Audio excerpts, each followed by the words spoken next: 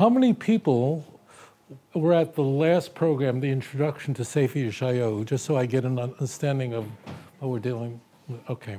And exploring Yeshayahu should be very, very special, because if you just think about our prayer book that we use, what are the sources in our Siddur?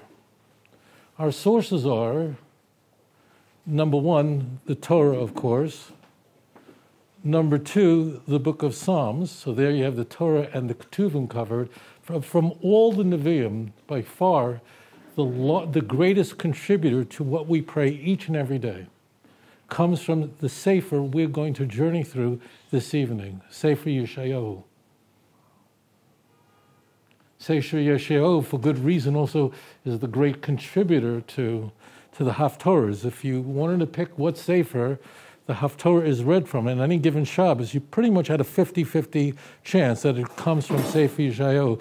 Haftorahs tend to describe the salvation of the Jewish people. There are a few exceptions, and Yeshayahu is it. And the chapter we're going to look at this evening and explore tonight is probably the harshest chapter in all of Tanakh. And that's why it's read in Shabbos Chazon, the Shabbat immediately before Tisha B'Av. This particular chapter we're going to explore is so challenging, is so difficult. Listen very carefully.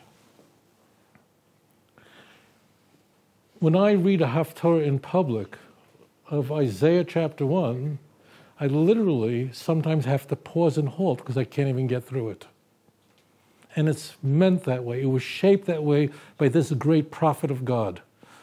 A man whose prophetic career expands from the time of Uzziyahu, Azariah, who happened to have been Yeshayahu's first cousin, all the way to his son, to Yotam. It's an enormous amount of time. Uzziyahu, this great king who lived 2,700 years ago, at the time was the longest reigning king in the entire Davidic dynasty, 52 years. 27 years into his kingship, there was an event that's marked not only here in Isaiah, but it's marked in Chronicles, it's marked in Amos. It's the famous earthquake that Zechariah refers to in chapter 14, where a great king, if you ever go to Eilat and wonder how did the Jewish people ever get to have this town in our hands, it was Uzziyahu, who was a great conqueror, but he made an error in his life, and that is he brought Ketoret in the Beis HaMikdash, which was completely forbidden. It caused an earthquake, and that triggers Isaiah's career. It's that explosive event in Isaiah chapter 6. This first chapter is not chronologically the first chapter of the book of Isaiah. One of the things I mentioned last time, and I must repeat it again because too many people weren't here, is that there's not a shemis, there's not even a hint of any chronological order in Sefer Yeshayahu. The same thing goes for the book of Jeremiah, Yirmiyahu, and the book of Ezekiel. But at least Yechezkel, Ezekiel, at least Jeremiah, when you open chapter 1, verse 1, at least in those two other books, those really are the first events in the prophetic career of those great men. Isaiah, that's not the case. And when we get to Isaiah chapter 6, where our Kedusha comes from, Kadosh, Kadosh, Kadosh, what is happening there? An explosion. That's the event, the explosion, the earthquake takes place because Uzziyahu misappropriated his role. He was from Malchus David, and only a Kohen could bring Ketoret. Only a Kohen could bring incense. Those of you who wish to study this in greater depth, I encourage you, I implore you to read 2 Chronicles chapter 26, where all the events that we're going to be talking about are described. And in fact, the book of Chronicles, authorship is who? Who wrote the book of Divrei Yomim? Is Divrei Yomim. Really important. Divrei Yomim is written by Ezra. It's very important to know that because Divrei Yomim is not interested in the mistakes of the Davidic dynasty. Who is Ezra speaking to? Who is his audience? When did Ezra live? At a very critical time. Ezra lived at the very beginning of the Second Temple period. In fact, his father, if anyone knew the name of his father, I would be shocked. but it's in Tanakh. His father's name was Saruya. His father was killed when the first temple was being destroyed. He was the last Kohen Gadol, the high priest of the first temple. Ezra is very important. Was you can't approach Tanakh, Kindlech, listen very carefully. You cannot understand this holy book unless you understand the historical context in which they were written and who was their audience. Remember this, that the way books were canonized by Chazal, how did you get included into this holy book? Well, two things have to happen. I'm not talking about the Torah now, because the Torah initially was written for all generations forever. But there were more than 1 million men and women who were prophets in our history. Kuflayim ki yotze Mitzrayim. How did it wind up that these are the books that made it and others were not? And what is most critical is two-stage. It was a two-stage method of identifying what went in. Number one, and most important, it had to be the Word of God. It had to be written by a Navi. Most important. Number two is if the Navi was writing and preaching, but what he was speaking about, what she was teaching, was not nitnu l'dairis, which means had no relevance to future generations, it did not make it in Tanakh. The only thing that made it in Tanakh is those things in here that mean something to us today in Yerushalayim. If it meant nothing to future generations, but it was only relevant to that generation, it was not included in the canon. It's very, very important. Ezra is writing at the beginning of the temple period. He doesn't make Aliyah with the first wave that comes in to Eretz Yisrael, 42,360 Jews. He comes in a little bit later on because he stays back in Bavel, caring for his Rabbi Baruch ben Nuriah. Who is that? He's a disciple of Yirmiyahu. Ezra is speaking to Jews who had just, when I say made Aliyah, moved to Israel, it's not like there's a Jewish agency, there's no Nefesh B'Nefesh, there is nothing. And there is nothing. There's just a promise from Cyrus who says, Jews, you can go back. Isaiah 44, verse 28. Look at that, it's all here. 45, verse 1, 45, verse 13. That's how the book of Ezra opens. The book of Ezra opens with this call from Cyrus. In fact, we're not even introduced to Ezra until we get to chapter 7 of the book of Ezra. I'm not making this up. So when Ezra is writing, he's not interested in talking about the sin of Bathsheba. You know about that already. You've read 2 Samuel. We're not interested in talking about the inappropriate conversation with Abigail. We're not interested in any of that stuff. We're interested in knowing that although it looks like we don't have a king, and there was no Davidic king during the Second Temple period, the Davidic dynasty is going to continue. That's why the genealogy that people don't read in Chronicles is so focused on chapter 2 on the Davidic dynasty. It's going on. Without knowing this, you really can't even approach it.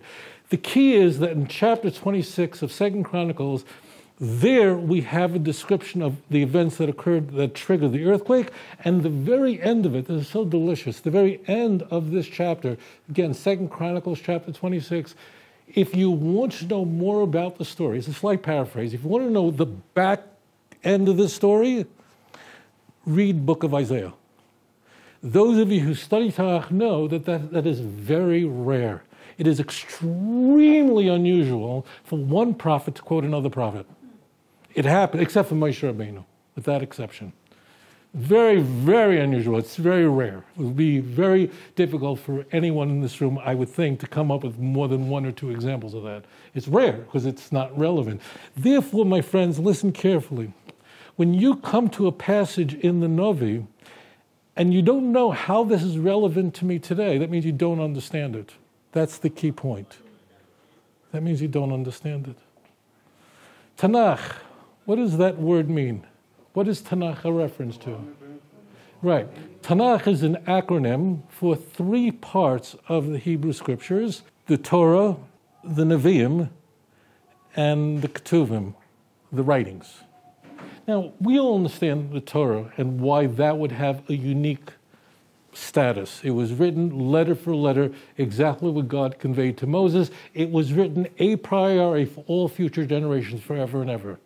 Torah Hashem Tamima Mishivas Novish. The Torah of God is perfect. It alone could restore the soul. Edus Hashem Ne'amana Machkimas Pesi. The testimony of God is trustworthy. It alone could make the foolish wise. Psalm chapter 19, verse 7 and verse 8. So I get why Torah would have its own category.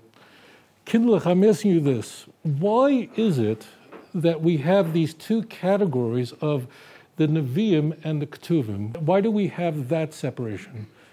Is it artificial or is there something really important? The difference is the following. The Nevi'im are there once you have the Torah, which is the guide. Torah means teaching. Just a side point, the word Torah in Tanakh way more frequently is meant for the word teaching rather than the Torah as in the 5 books of Moses. The Torah is there to tell you this is the guide how to live your life. The Nevi'im are pregnant with one type of message, and that is, this is how you can mess up. That's the key. The key to all the Nevi'im is they want to write about what you could be doing wrong in your life. And here's examples of people who messed up, and it's every sin, every misdeed, every just mistake that people could make is there in the Nevi'im to show you this is what you can do wrong. This is how you can make a mistake. There is no chapter in Tanakh that expresses this and conveys this more vividly than the chapter we are about to delve into. Okay? By the way, Daniel, why didn't Daniel make it into the Nevi'im? Why is he in the Ketuvim? Another thing really important about Daniel, he's never preaching to Jews. I know it sounds crazy, but he's never preaching to Jewish people. There are almost no Jews in the book of Daniel, aside from his companions, who we are introduced to early on in Daniel. Once they leave the stage, he's talking to Goyim all the time. You know, when Christians argue, well, the New Testament was written by Jews, for Jews, blah, blah, blah, there's all Jews, Jew, all over the place. I don't care if it's full of Puerto Ricans. It makes no difference. The question is it the word of Hashem or not? Jews and not Jews. So, and therefore, if the Nevi'im are there to show you this is what you're doing wrong, this is how you are messing up completely in your life, this is every possible error that you could make, what then are the Ketuvim? Listen very carefully. What are then the writings? This is how to get it back. We had a huge fight. We nearly broke up yesterday. Let's make up. This is the Ketuvim is the antidote. The Ketuvim is the medication. Open up a Sefer Tehillim. Come back to me and I'll return to you. So the Ketuvim are there as the answer to the Nevi'im. And that's why they're divided exquisitely. Our wisdom literature, 3 of the Sfarim, 3 of the books written by King Solomon, of blessed memory. These are all telling you how to dial it back and how to return back from all the mistakes that are in the Nevi'im. By the way, does the church like this? They can't stand this arrangement. Why? This is just an aside. Why would the church find this objectionable? Because they do not want the Ketuvim, the writings, to be the answer to man's problem. They want the book of Matthew to be the answer to man's problem. If you're a sinner, go to the book of Luke. If you've fallen away from God, go to the book of Romans. If you've fallen away from God, go to the book of John. They want the Christian Bible. They want Calvary. They want Golgotha. They want the cross to be the answer. What will the church then do? They don't just leave it there. What will they actually do? I'm pretty sure you're going to believe what I'm about to say, but you're going to go, I can't believe it. What would they do if they wanted to undo that? They can't have the solution, the Ketuvim. That is not a good shidduch. They have to rather do what? They have to. It's really very simple. Thank you. They have to change the order. And therefore, they have to literally put the Ketuvim before the Nevi'im. And literally buried in there, so yes, wow. And this didn't happen in the first century. I'm not going to go into this. I'm usually speaking about Christianity in some major way, but I really, really want to learn Yeshaya tonight. But if I didn't say this, and I'll be doing this in our future Isaiah programs, we're going through the Sefer Yeshaya, I'm going to mention these things. This is not first century Christianity. They didn't even think of this, but they eventually did it. We know that because in the Christian Bible, in the book of Luke, As an example, chapter 24, verse 44, it tells us the order of the text. The Torah, the prophets, and the book of Psalms, which always represents the Ketuvim. So this is an invention that the church doctors came up with. Well, how do we get away from this? And that's why the order of books is different in a Jewish Bible than in a Christian Bible. The Protestant church believes that in all our 39, which are really 24 books, they all believe that's the word of Hashem. Wow, yeah. Verse 1. Chazon Yeshayahu ben Omotz, Asher Choza al Yehuda v'Yerushalayim. This is the vision of Yeshayahu, the son of Omotz. That mention of Omotz is really important because Omotz had a brother, and his brother was Amaziah. And Amaziah is the father of Uzziyahu. Yeshayahu was Davidic dynasty royalty, and that's why Yeshayahu is going to be speaking to the kings and in and out of the palace. Asher Choza al Yehuda v'Yerushalayim. The vision that he saw on Yehuda and Jerusalem. Well, what do you mean Yehuda and Jerusalem? What do you mean by that? Because Yeshayahu was preaching here, where we are right now. Well, we are literally right now. This is where Yeshayahu and Micha, HaKadosh VaTorah, were preaching during their prophetic career. While they're here in the southern kingdom, there was a northern kingdom that had split up years ago, split away after the death of King Solomon. There are other prophets that are there to serve the northern kingdom. Famous ones. Hosea lived at the same time. Amos became a prophet only 2 years before Isaiah did. How do I know? Amos chapter 1, verse 1, mentioning the earthquake. So Yeshayahu was very concerned about Yerushalayim. Bimei Uzziyahu, in the days of that great king, Yotam, his son. Yotam was a mamash tzaddik. Yotam was the only Davidic king that never sinned. Achaz rules for 16 years, possibly the worst Davidic king. And then Yechizkiyahu, a tzaddik. Yechizkiyahu ruled for 29 years. So Isaiah's prophetic career was fantastic. Malchei Yehuda, kings of Yehuda. I want to show you something really quite exquisite. We are going to encounter in the coming chapters where Isaiah is speaking to almost all these kings. We are, in the coming programs, as we go through the book of Isaiah, we're going to have a lot of where Isaiah is speaking to Uzziyahu. He's going to be addressed. We have a lot of material where Yeshayahu is speaking to Achaz. Very, very wicked king. And there's an enormous amount of interaction between Isaiah and Chizkiyahu. Chizkiyahu would turn out to be Isaiah's own son-in-law. Isaiah would give Chizkiyahu his daughter in marriage. The person who is never having a conversation conveyed in Tanakh is Yotam.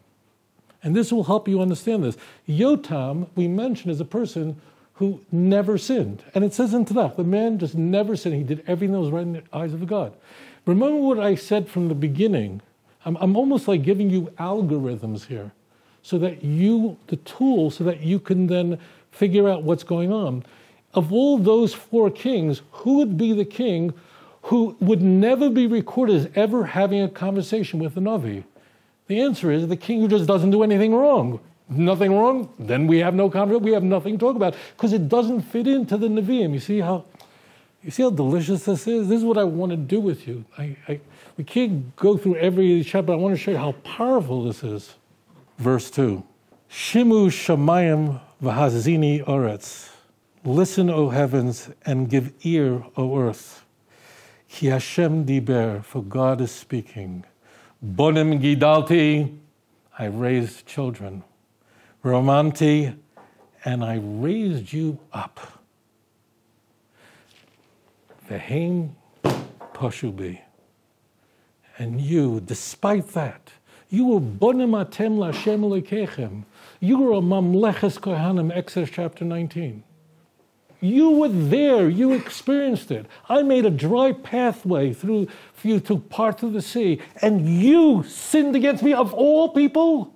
You, the mamleches kohanim, you have done this. By the way, when you hear these words, Shimu shamayim v'hazini eretz, right? Listen, O heavens, and give ear, O earth. What do you should be thinking about? So what does that sound a lot like? Yes, sir. This is loaded, pregnant with the song that Moshe Rabbeinu, blessed memory, delivers in the chapter 32 of the book of Deuteronomy. What does that mean? Hear, O heavens, give ear, O earth. What does that mean? What is that like? What is that? I mean, it's great, it's great poetry. But what is it? We're not interested in poetry here. What does that mean when Isaiah is calling it heaven and earth as witnesses? Yes. Like it says in Yirmiyahu, if the earth were in Yirmiyahu chapter 31, if the season were to change, if the heavens and the earth were to stop. So says the Lord, who created the sun to illuminate the day, the stars and the moon to illuminate the night.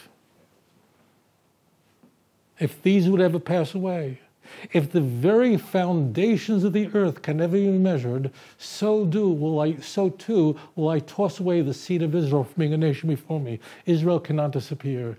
And the prophet Yirmiyahu is calling, saying, look around, look at the natural phenomena. Go a little tighter with me. I want to tighten that up more. This is big, because it's huge in Tanakh.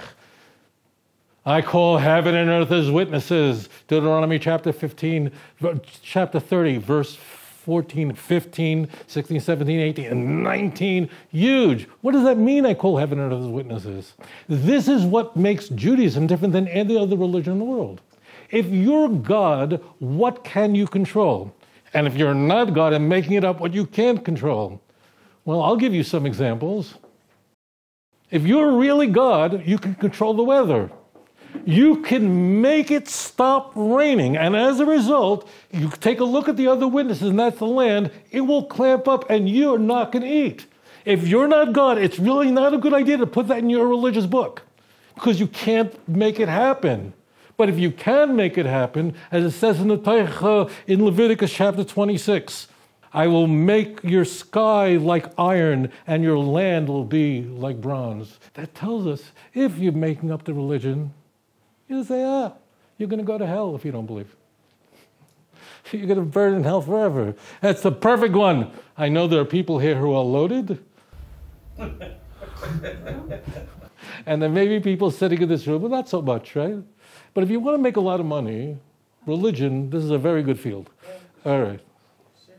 But if we're making up a religion, the one thing you're not going to do is saying, look, if you don't obey my religion, it's just not going to rain. And it's not going to rain, and then nothing's going to happen. Don't dare do that. And don't dare do that in the land of Israel. Why? Because Israel really needs the rain. It doesn't rain all year round, as it does in New York. It doesn't make it. Here, we need those rains which we pray for when it can possibly rain. That's when we make that bakosha when it can rain. We are not Mitzrayim. Mitzrayim is the serpent where it's got a Nile all the time. And it doesn't need rain, and it doesn't get rain because it's in the middle of the largest desert in the world. And it don't need it because we got a great river that's very, very consistent. We've got all the food we want, and we could ship it out all over Europe, which the Egyptians did. Okay. So the key is that when the Torah is saying, I am calling witnesses, that means I am calling the natural phenomena. These are the witnesses of what's happening. You have sinned against me, and that's why the words are used. Look at this, it's so beautiful. Shimu shamayim v'azini eretz, ki Hashem diber, it's right there. Now you might just smoke right through that and go, ki Hashem diber. No, it's because the heavens and the earth are the witnesses, you know now that God is talking. This book has to be a holy book. When prophet says you're going to go into exile 70 years, and then I'm going to bring you back, Jeremiah 29 verse 10. You know how long the Babylon Empire is going to last? 70 years, Jeremiah 25 verse 12. I can say it, why? Because I'm God.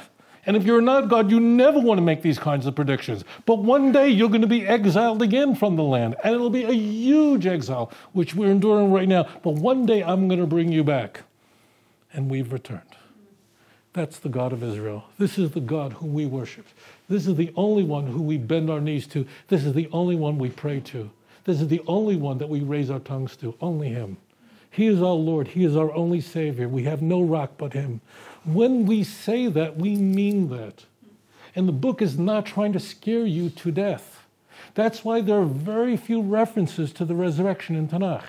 Very few references to what happens after you die. Rare. Why? It's unfalsifiable. You can't test it. What are you going to do? You're going to go to hell? That's very scary to people. People worry about what happens after they die.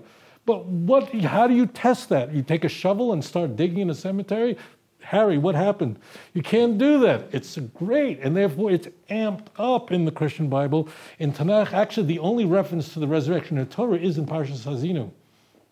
It's the only reference. But you have other references, but it's never presented in the form of a threat. It's just you should know that I will resurrect the dead. That's all. Verse 3.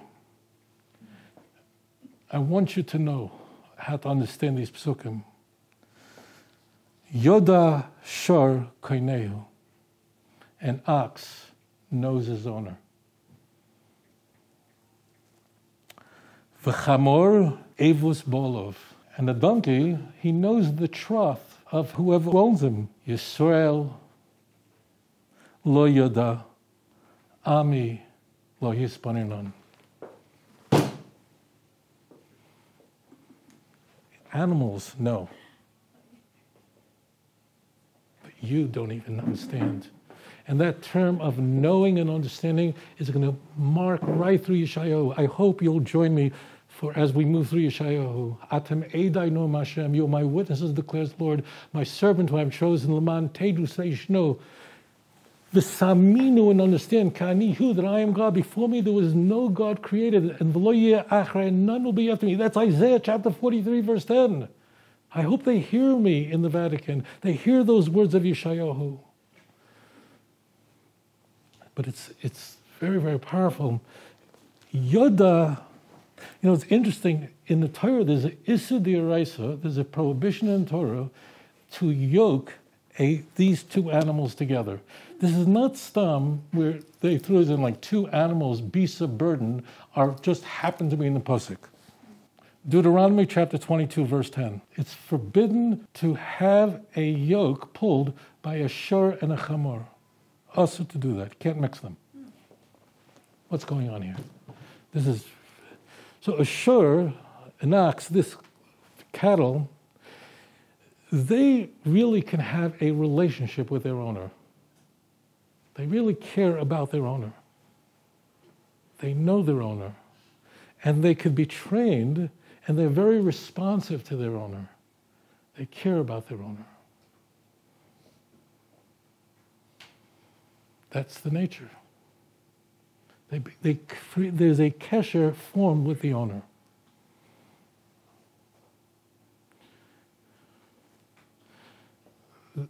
There was a Jew who sold his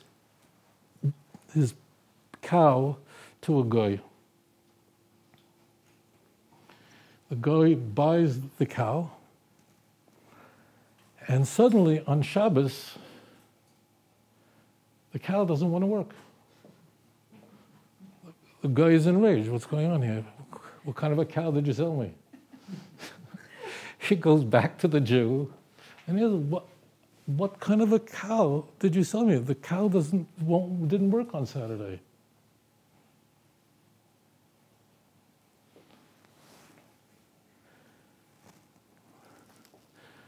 The Jew says, take me to the cow. Said to the cow, listen up. When you worked for me, when I owned you, I couldn't make you work on Shabbos. You weren't allowed to work for me on Shabbos. But I sold you. He's not a Jew. You can work on Shabbos now. Imagine the guy who's watching this spectacle. What is going on here? An animal knows to keep the Sabbath, and I don't have to keep the Sabbath? This remarkable event in this non-Jew's life caused him to rethink everything he knew about God. He was a Megayer, he became a Jew, and he became a Tana. And he's Rabbi Yochanan ben Toiroso. Many of you know of him. He's a Tana. He was a contemporary of Rabbi Akiva. Ben Toiroso, it's a play on words. What does that mean, Ben Toiroso? That means he's a son of a cow, which means he's the disciple of the cow. The cow is what brought him to the God of Israel. The shore knows his owner. Imagine that. You know, there are people that can have a single experience in their lives. And for many of you sitting here, joining me here tonight, there was a single experience in your life that had brought you to the God of Abraham, Isaac, and Jacob. It's not that that was the only event, but it was that key point that just woke you up. The shore has a connection to the owner. That's why it says, Yoda shar koinehu. The shore really knows his owner. Now, chamor is a little different. Chamor certainly is a beast of burden, but a chamor doesn't have a kesher, doesn't have a relationship with the owner. The only thing is he doesn't know where his food comes from. And whoever puts the food in the trough, in the manger, in the crib, that's it. I'll work for him. That's it. People don't have all these relationships with their donkeys and so on. So a donkey, what the Navi is saying here is so loaded. It's saying, not aren't you cattle, you can't even do donkey. It means I feed you. I make it rain. I make it so that you can live. I brought you out of the wilderness. I give you even a donkey. A donkey would understand that language, and you don't get it. You can't even do donkey.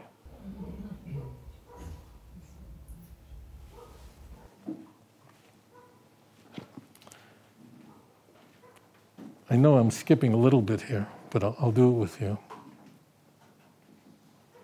You're talking about, I wanted to show you how, I explained the last time we were together, Yeshayahu, almost 90% of Yeshayahu, the language is this, I don't like the word poetry because it's not real poetry in any contemporaneous sense, but this biblical poetry, there are a lot of plays on words, and every word is pregnant with meaning. Pregnant with honey, so delicious. Mamashmili Malyusa. I want to show you how extreme this becomes, but I want you to listen for the language here. Verse 9, just for a moment. Luli Hashem Tzavois, Hoiser Lanu Sarim Kimaat. If God would not had set aside just a small number, a little group of you to remain, which is a promise, you can't disappear, Sodom Hayinu, you would have been like Sodom. The Amora Dominu, you'd have been just have the same fate as Amora, meaning God disappeared, finished. What was the sin of Sodom? What did they do wrong? What was the main... Miscarriage of justice? Right, there was no justice. That was the key. If you remember the delicious soliloquy, well, after Avraham Avinu encounters three angels, HaKadosh Baruch Hu begins to speak almost to himself. And he says, what should I do? Here I have Avraham Avinu, unlike Sodom. He's righteous, and I know he will lead his family in tzedakah and mishpat. How can I withhold what I'm about to do to Sodom, which lacks any tzedakah, lacks any mishpat? Tzedakah in this sense doesn't mean literally charity. Tzedakah means righteousness, just. Most of the times the word tzedakah is used in Tanakh, it doesn't mean as we contemporaneously use the word as interchangeable with charity. It means being just, being right. Same words. Listen to the next verse. Shimu devar Hashem kitzine Sodom.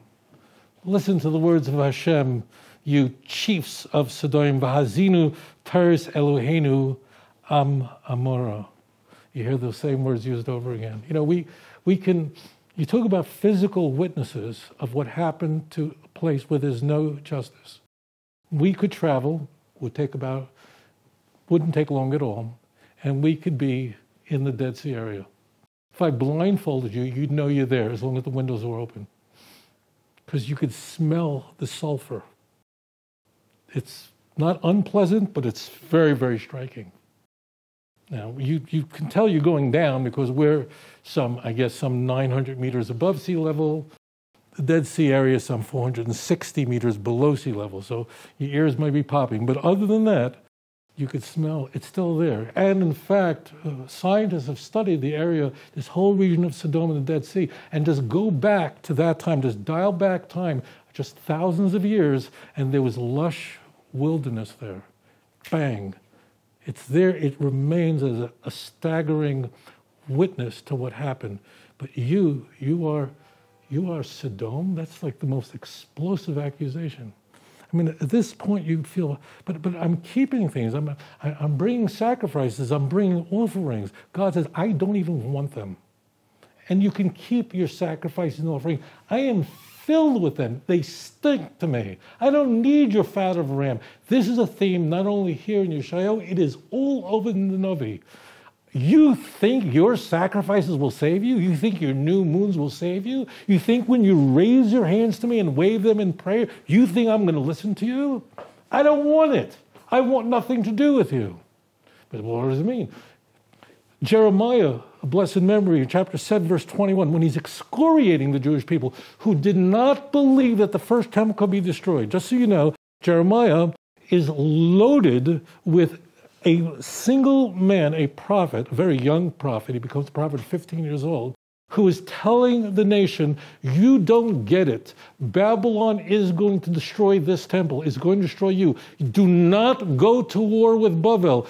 God is not going to step in there. Be quiet. Babylon only has 70 years. So if you just shut up and remain, you don't have to go through what's about to happen. That's where, by the way, the Jeremiah 25:12 comes in. That Babylon only has 70 years, which Daniel is going to misunderstand because he's going to conflate it with the other chapter in Jeremiah 29, verse 10. If you just quiet, just don't fight because God is not on your side. And the Jews are responding, but we have the temple, Heichel Hashem. We have the temple of the Lord. And Jeremiah says, are you out of your mind? Stop screaming the temple of the Lord, the temple of the Lord is and temple of the Lord of this. Forget your sacrifices, put them on your meat and eat flesh. It means nothing. When did I command you in such sacrifices when I took you out of Egypt? Verse 21.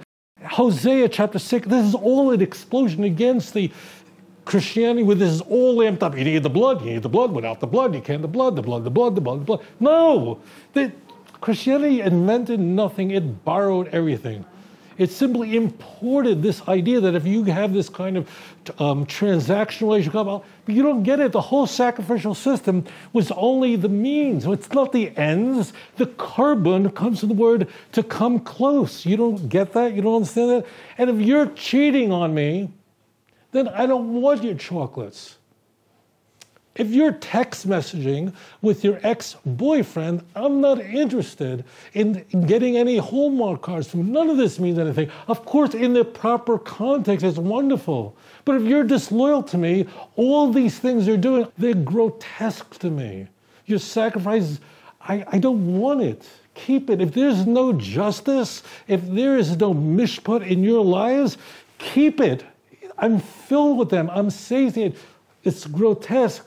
King David, of course, famously atones for his sin by saying, I sinned against the Lord. 2 words in 2 Samuel chapter 12, verse 13. And he writes about this. God is one sacrifice. He wants the broken heart, the contrite heart, Psalm 51, where Hashem Sifasai Tiftach comes from. And once you do that, then all these offerings will be very desirable to me. So imagine you've just heard this.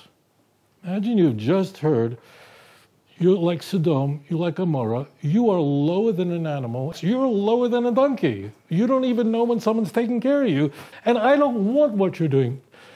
At this stage, you probably feel like,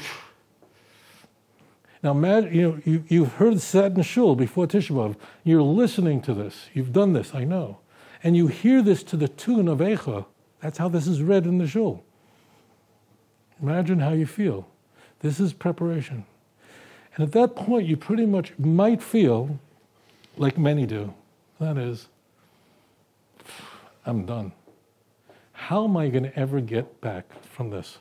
Will God ever want anything to do with me? And the answer is, let's talk. And that's where Isaiah chapter 1, verse 16, 17, and 18 take off. I want you to know this. Take care of the weakest members of society. Take care of the orphan. Care for the widow. Fight for her. Fight for the weakest members of society. And then Yeshayahu says these words, you all heard it, come, let's reason together. So just like you're falling literally under the weight of these words, he says, let's talk about this. Let's just talk this whole thing through. Talk, you just finished telling me I'm the worst person in the world. If you do those things, although your sins are red, they're like crimson, I will make them as white as snow.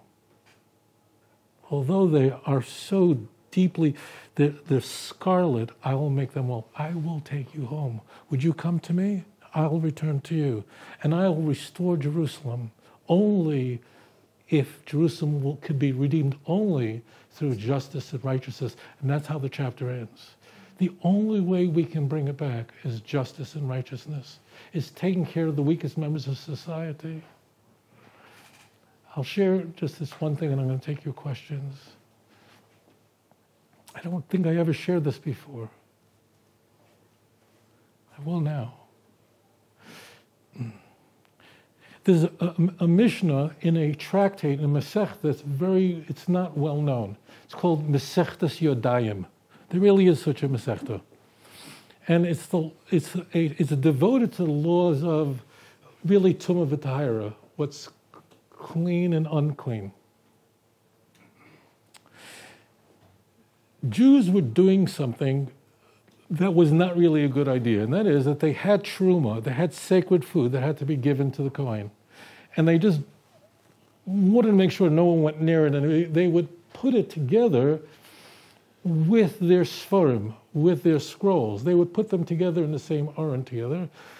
Mice and rats were undiscerning, and as they were eating through the truma, they would also take a bite in a parchment. And therefore, Chazal made a declaration that the holy books of the Navi actually make the hands impure. So therefore, if you take a scroll and touch it to truma, the truma becomes impure, and you can't do that. Okay? And then there's this argument that breaks out on the canonization of the Book of Song of Songs. Is the Song of Songs, does it belong in the canon of Tanakh? Now, they weren't disagreeing or concerned about whether it's the Word of God or whether it's Nitnu L'Doros, whether it was relevant to future generations. But one thing, the Book of Song of Songs is written using extraordinary language, romantic language, sometimes erotic languages to describe the relationship between God and Klal Yisrael. And the two main characters is a man who's God and a woman who's the children of Israel. And Chazal will worry that people will misunderstand this book and think it's a romance book, a poetry. And we could see that Rabbi Akiva stands up and he says, Chas v'shalom. It's his words. He says, heaven forbid this should be the case. While the Torah is holy, Shir Hashem is the holy of holies. Why Rabbi Akiva? Why did he recognize the value of the relationship of the man and the woman as something that's so deep to understand our own relationship with God? Who was Rabbi Akiva? Himself a Baal Tshuva. Himself a person who disliked religious Jews. What transformed him? He met a woman. Her name, Rachel. Her family, the wealthiest family in Jerusalem. She transformed him. And he became Rabbi Akiva, the Rabban Shel Yisrael, the giant of Klal Yisrael, because of an extraordinary woman in his life who said, go study Torah. And therefore, Shir Hashem is the perfect way to convey the true relationship between God and Israel. Let it be that relationship in your life could bring you to the place, the close place with HaKadosh Baruch Hu, and let us witness the coming of the true Mashiach, B'meheira B'yameinu. Thank you, Johnny, Elisheva. Thank you. Good night. אדון עולם אשר מלך בטרם כל יציר נברא ועת נעשה בחפצו כל אזי מלך שמו נקרא ואחרי ככלות הכל לבדו ימלוך נורא והוא היה